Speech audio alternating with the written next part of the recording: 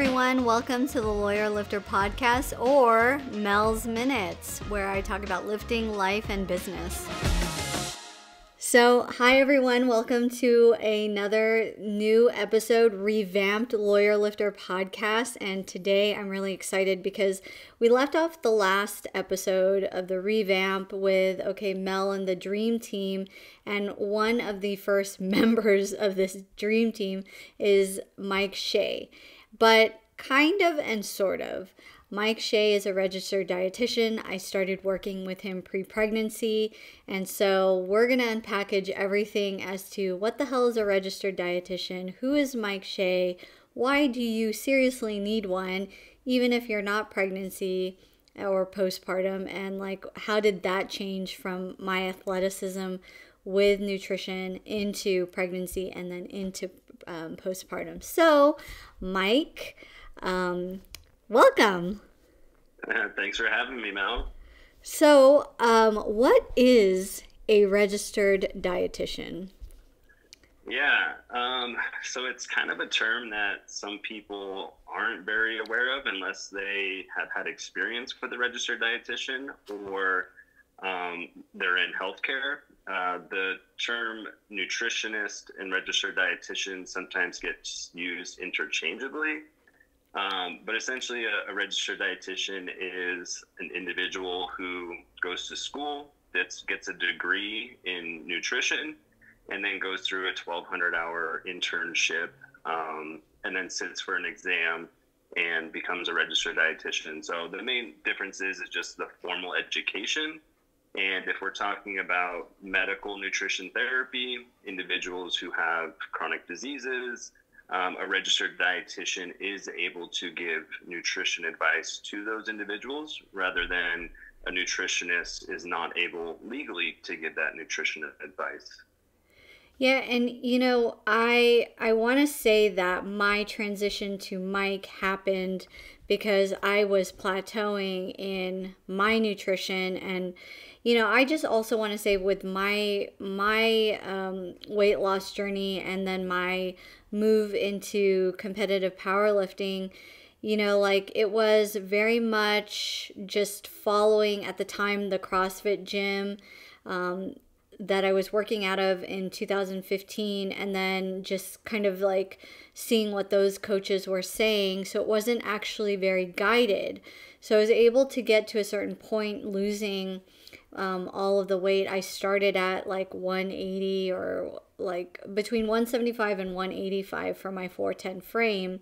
And then there was a point where I plateaued again, and I was with another nutritionist, but again, what that plateau happened because my belief is she was not armed with all of the current data with that education background. And so that was what sparked my involvement with Mike, because I really needed to understand, like fuel, food, a healthier relationship with food, a sustainable lifestyle, even outside of competing in a strength-based sport.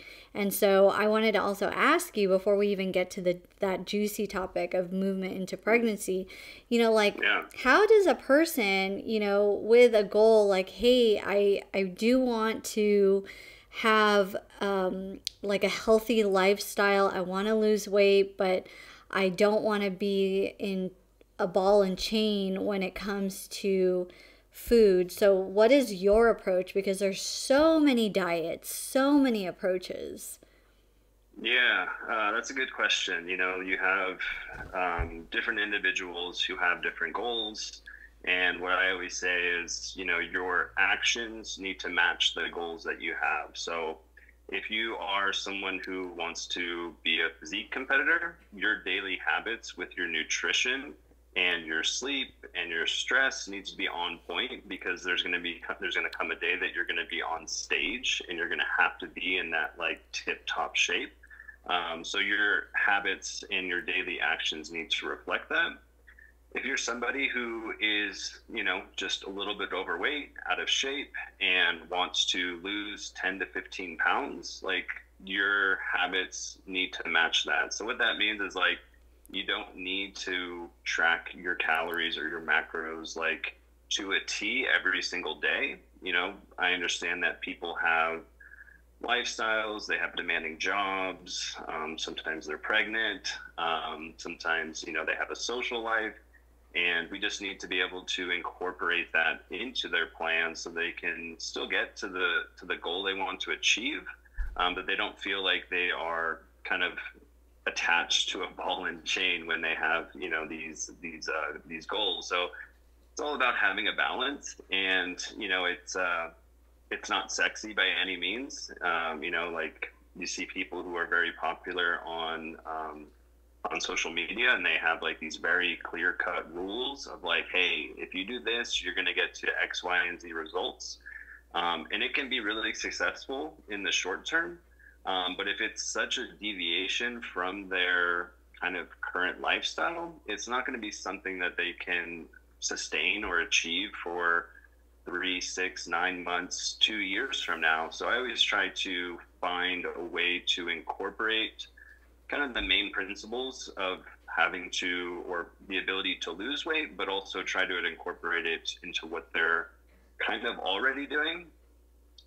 You know, some lifestyle things need to change, some habits need to change, because more than likely those habits that you have had over the past couple of years is what kind of got you to where you are. So there's definitely some tweaking of habits that need to happen in order to get to where they want to go. But, you know, I always like to try to figure out, you know, what are some foods that are like you have to have these foods. You know, it could be cultural reasons, or it could just be that they really like pizza.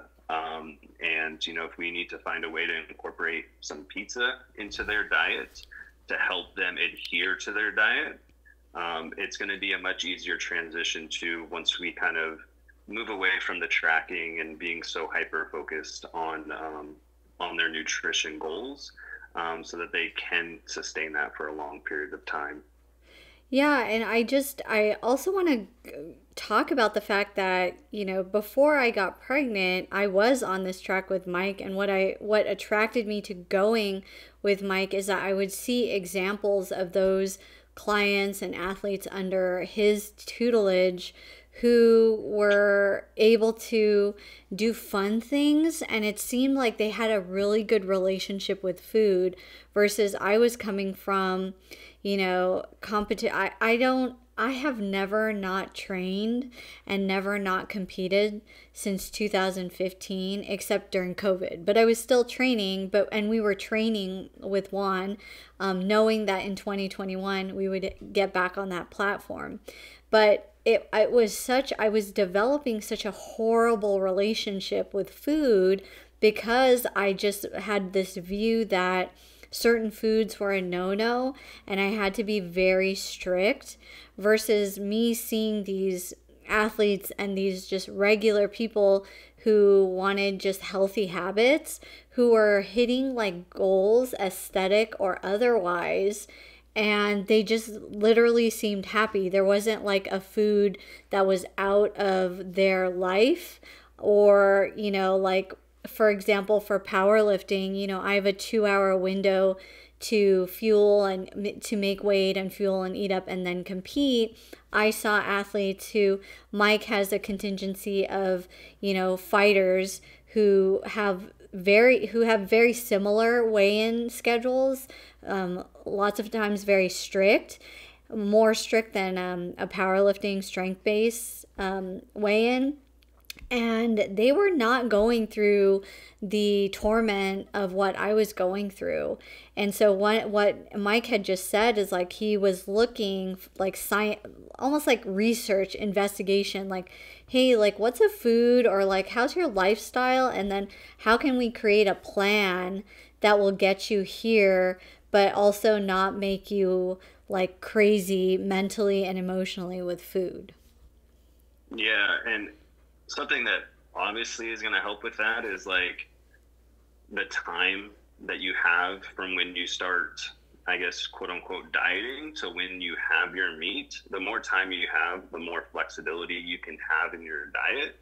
If you, because when it, essentially it comes down to, the only way you're going to lose weight is if you're in a calorie deficit. And if you're just kind of bucking off and having foods that aren't really aligned with your goals, you're not going to be able to get to that weight class. So the more time you have, the more flexibility that you can have in your diet. And we just need to kind of monitor that over the weeks. And that's what's really important, is giving yourself enough time to get to that weight class, so you don't have to have these very rigid or very restrictive diets, and also having to go through what you went through, Mel, in terms of going into a sauna or going into a bath, having to sweat, especially when you have 2-hour weigh-ins. You don't have enough time to be able to replace that fluid, replace the sodium, and then it affects your performance on the platform.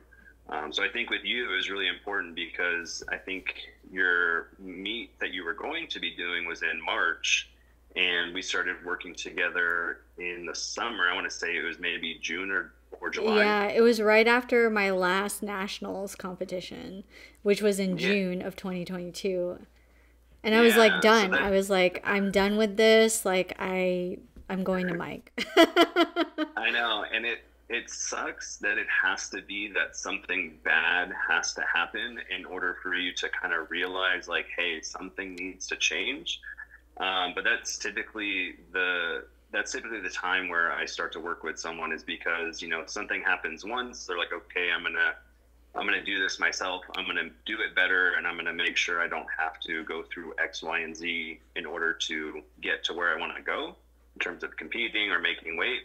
And then it happens again, and then that's when they're like, okay, something needs to change. So that's why I was like really, really happy that you had reached out with so much time, so that we didn't have to be so rigid or so restrictive with your diet. We could kind of play around with things. I know you're super busy. You have a very demanding job, and sometimes it requires you to travel. So that just gives us the flexibility to be able to not have to be like, hey, Mel, like, you absolutely need to hit these macronutrient targets each day. It's like, hey, if we're consistent 80-90% of the time, and we're still seeing the trend that we want to see, then eventually we're going to get there. And then once it starts to get closer to the meet, then it's like, hey, let's, meet's coming up, let's kind of tighten things up a bit. So that we can continue, if we already are on weight, which is something that I like to do, is at least a month or 2 months out, get the athlete on weight, so that they don't need to do any kind of cut or manipulate their diet very much, and then they can kind of just maintain that weight as they go into weigh-ins and into the competition.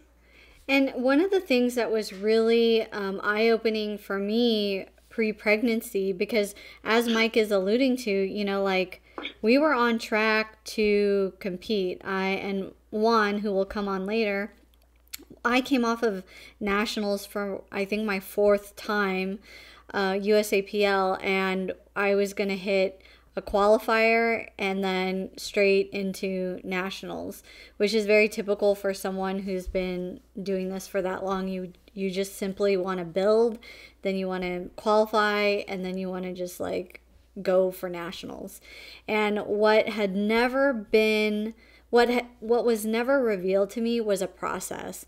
And so with Mike, that curtain was undone. So it was very data driven. Of course, like, I weighed in, but we would change macros. Like, I was given like rest macros, training macros, and then we talked about like a possible refeed, but all of that was very much like open to me. And then we checked in and we discussed it, and the science and the whys. And when I would feel like, oh, my weight is fluctuating, why? That was explained to me. And then also like patterns of like where I was. And so do you feel like you employ a method that's much different or very like more transparent than others sitting in your position? I think I think nowadays more people are more transparent. I think there's a lot of competition out there in terms of, other registered dietitians or just online coaches. A lot of them are very educated as well because there is so much information out there. I always like to be very transparent. I like to have a collaborative approach. It's just something that I learned in school, is collaborating with the individual, meeting them where they are. And more often than not, I find that if it's collaborative with the client or the individual, they're more successful or more inclined to follow what you're saying because they feel like they have a say in that approach. Obviously, if the client wants to do something that's not going to get them to their goal, then, there has to be some sort of compromise there. But I always encourage clients to ask questions because it gives them more education, especially if it's something that, because I don't expect my clients to work with me forever. I don't want them to, because I want them to be able to learn from me and be able to take that and do it on their own, because I can't be with them for 20, 30 years, So I always encourage clients to ask questions so that they learn. And then it also keeps me on my toes, because if it's something that I don't know, then it's something that I can look up and research, and then I get a better understanding of it as well. And then it just helps me to explain things to them so that they feel like what they're doing on a daily basis, is getting them closer to their goals. And they understand the why behind it as well, rather than me just saying, hey, I ended up dropping your calories, and this is going to be your new calorie goal. Yeah, which is something exactly, and that was what I had come from, and it was driving me to another unhealthy view of the sport, and I was getting burnt out, and it was bad because instead of focusing on what I love, which is powerlifting and getting on that competitive platform, I was ultra focused on things that really I shouldn't be so stressed out about, which are food and making weight. And so, here we are. I started working with Mike right after I came off of nationals in Vegas, June 2022, and I got pregnant, I wanted to say October, but during that time period from June to October, I was on track to be my strongest. I was, eating so well. I was hitting, my, the weight goals. Everything was going good. And then, as soon as I found out I was pregnant, I told first, obviously, John, my husband, and then actually right after, Mike and Juan, because I'm so much regulated in terms of my athleticism and my nutrition. I needed to know, okay, that changes so drastically. Now what should we do? And what I appreciate with Mike is he's also a dad, but he is learning a little bit with me too. So do you want to talk about your background in nutrition for a pregnant athlete? Yeah, it came as a shock to myself as well when you told me, because we had this clear goal and we were heading towards that goal, and then when you brought that up, I was like, oh wow, okay, what are we doing now? What's next? And like you said, I am a dad, so I do have some experience with seeing how my wife went through pregnancy and kind of seeing, some of her food habits, some of the aversions that she had. So I definitely had a kind of personal experience with it. But you are my first client that is pregnant. I do have one other one. But we learn about it a bit in school. You know, we do have like, I'd say maybe a week or two where we talk about nutrition through the life cycle. And we talk about, you know, pre-pregnancy, pregnancy, postpartum, and then we start getting into like as the baby grows and the different ages. So do have an education in that, but it's not very thorough. Definitely was a couple of years ago when I learned that. So just looking online, looking at research articles. I do have an ebook from a very well-known company that talks about nutrition for pregnancy. So that was a really good resource for me, knowing what to do in terms of changing your diet, and just making sure that you were well taken care of, because I know that having that team around you is so important. And I know that, you know, obviously you're growing a baby. So that's what's the number one thing, and making sure that you're healthy, but also the baby is healthy as well. Yeah, you know, and I will say for all those like first time moms out there, I was very candid with my OBGYN, Dr. Pincus of the Women's Newport Women's Center. And I told her, you know, she knew about my long athletic background and that I'm working with a registered dietitian. I have my coach who's doing a cert in pregnancy and postpartum athleticism, and she was extremely positive about that. And the one thing that she said to me was, you know, I always go by healthy mom, healthy baby.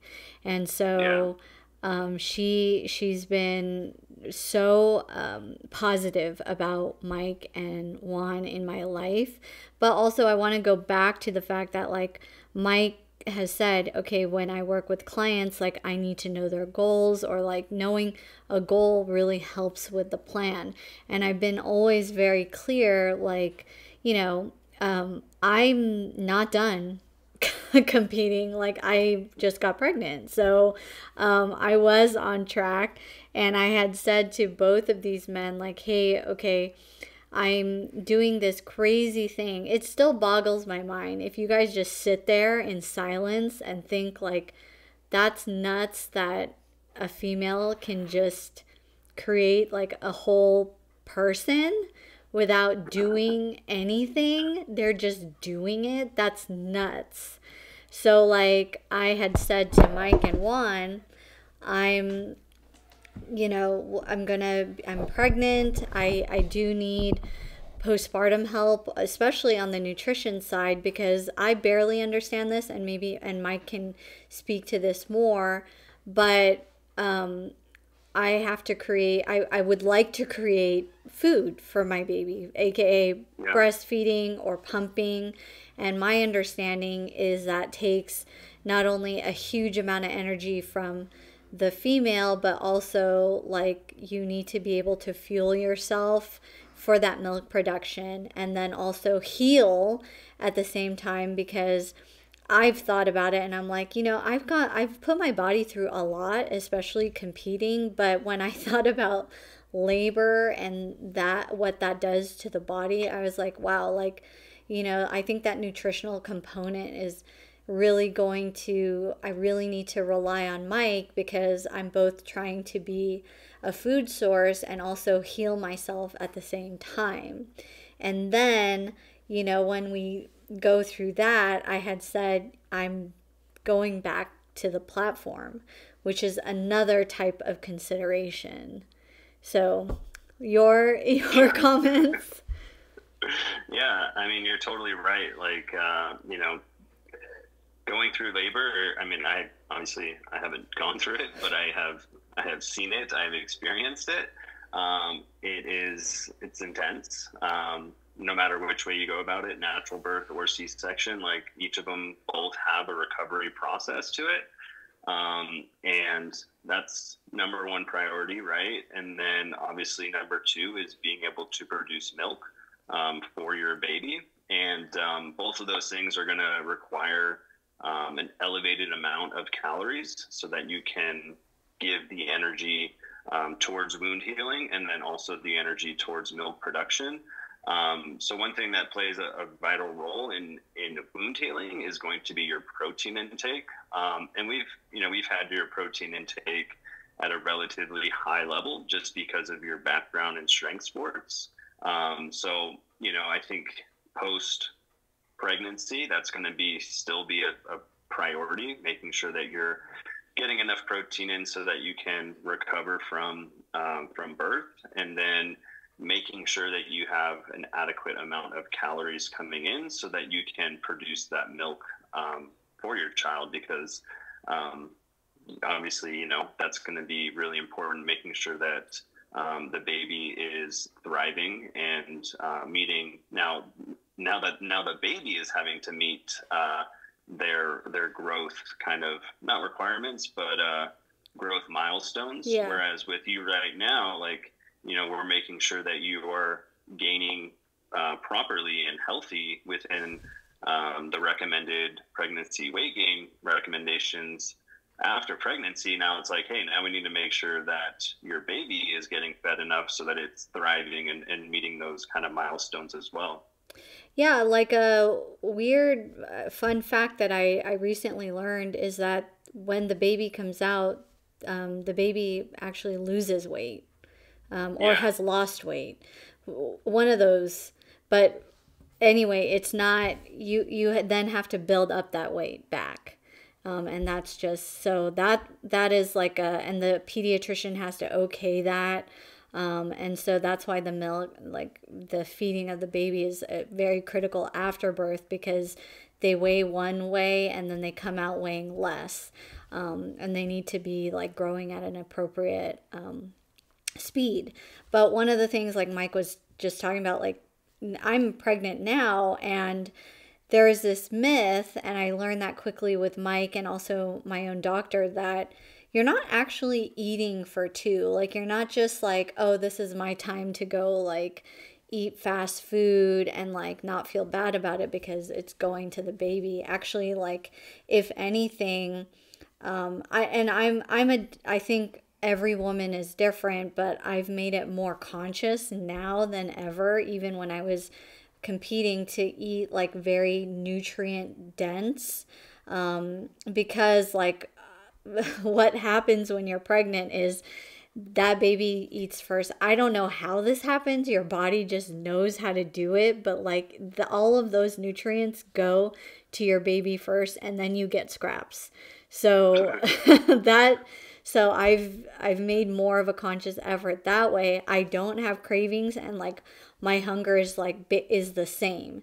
But the way that Mike has, we check in is just to weigh and make sure, like, okay, during the second trimester, I'm supposed to, according to, what, I forget what that graph is, but I'm supposed to gain this amount of weight. There's also things my OBG has warned that many women fall prey to, which is preeclampsia, which I don't really understand. I think that's forgive me because I'm not a fan, but I know Kim Kardashian struggled with that, and then gestational diabetes. And so my testing for that is going to come up relatively soon. So these are things like nutrition plays such a huge part, because, obviously, like, I don't want preeclampsia and I don't want to have gestational diabetes.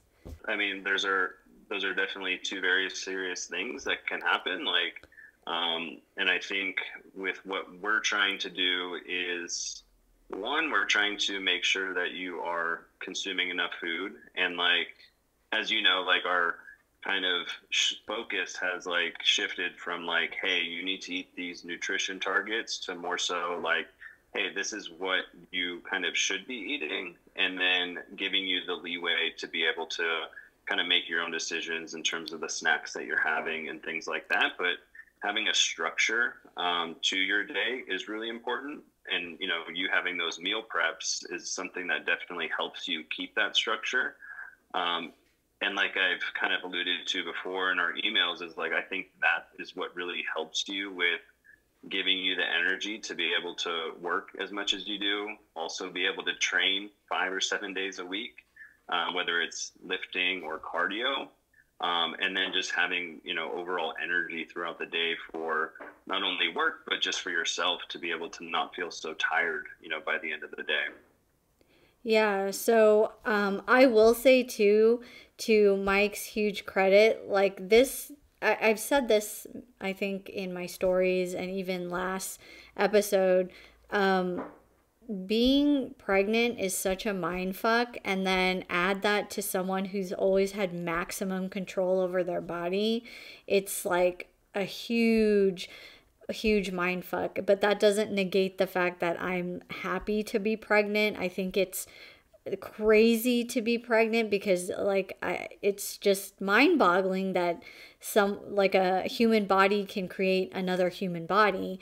But Mike has been there to really instill in me because I've been so long in weight-based, strength-based sport that yes, like this is not the physique that's, the most optimal, because I mean it's not. It's nuts, like for example, I was sitting last week in a deposition, and all of a sudden I thought I was dying because my lower abdomen felt stretched, and someone like me who I know my body inside and out just from my athletic background, I was startled. Turns out that my uterus is just growing. That was just like, what is it? How does that even? So that happens, and then, like your body is changing every day, and you're not even trying to make it change, it's just doing it. So, Mike has been so pivotal. I mean, women, like, you should definitely get a therapist, especially if you sit in a position I'm sitting in. But he's been helpful to say, okay, like, the goal is, we have a different goal. It is the creating and maintaining a life. And so that's been very helpful. And, again, to ensure that I maintain a healthy, like, relationship with food, a healthy pregnancy, so that I don't go into gestational diabetes or develop preeclampsia. Yeah. I think the one thing that you talked about in terms of your, past relationship with food, that's something that some practitioners might not get into, or the client might not divulge that information. Like with you years ago prior to powerlifting, you being at that heavy weight and having to lose all that weight, like that's something that I know has affected you. And as you started to gain weight, it started to kind of come up and bring up those feelings again of like, hey, is this normal? Why am I gaining so much weight right now? I'm not liking the way my body is looking right now. These aren't numbers that I've seen, or these aren't numbers that I have seen in a while. But by you giving me that background information was super helpful, because I knew how to guide that conversation and be able to tell you like, hey, right now, like the goal isn't body composition. The goal is to make sure that your baby is healthy, that you're healthy, and that we are able to grow, or not, hey, but you're able to grow the baby to, so that it's healthy and comes to full term.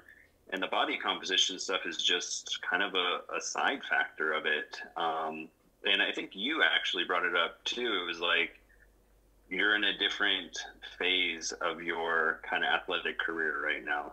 Like previous, it was strength training, getting strong, making weight. And now it's about, hey, I just need to accept the fact that my body's going to be doing all these weird fucking things. Like you mentioned, like sitting in your deposition and feeling some stretching, like those are things that are going to happen. And the body composition is just a byproduct of that. And once baby comes, then it's like, hey, now we can definitely focus on the new goal in terms of getting you back to the platform. So like I think you said it perfectly, of it just being different phases of your athletic career. And if you're not an athlete out there, then it's just a different phase of your life. Priority should be what the priority is at that point, which is having a healthy pregnancy And then afterwards is when the new phase starts. And then, you develop a new goal that you have. Yeah, and I just want to close with saying, like, yeah, right now I'm in a season of pregnancy, but I really think, though, I'm not going to be an athlete forever, but I'm always going to want to get that sort of guidance, like Mike is saying, like, obviously not forever, but I think that I can only speak to women, but if you're not going to be pregnant or you're not going to be an athlete, like, there are certain things that happen in a woman's life, like you want that extra help, like maybe getting ready for a wedding, maybe coming off of the holidays and you want to kind of lose a little bit of poundage, maybe you want to, this or that. And it is so helpful to take out the doubt and the Googling and the social media and the fads, and just go with someone who you can speak candidly to, who can explain things and who can guide you and give you the tools so that you can sustain a healthy relationship with food, and also bring yourself back to meeting goals if you have different goals. And I think that's why Mike was one of the first persons I told about pregnancy, because, as a woman, there is now a different goal and I needed that help. No matter what phase or season you're in, I definitely would recommend getting people on your dream team. So thank you so much, Mike. Yeah, thanks for having me, Mel. This was fun.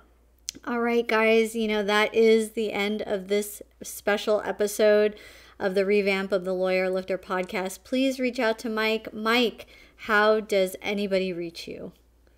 Yeah, great question. So you can find me on Instagram. That's where I put out all my content. My handle is hierarchy.nutrition.